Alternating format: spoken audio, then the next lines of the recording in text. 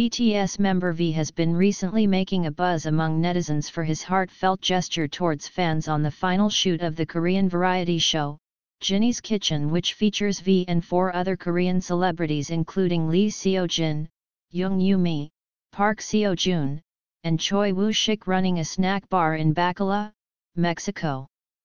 According to BTS fans, ARMYs, on site, on the last day of filming, V personally cooked meals for fans who were waiting outside the set and delivered them himself.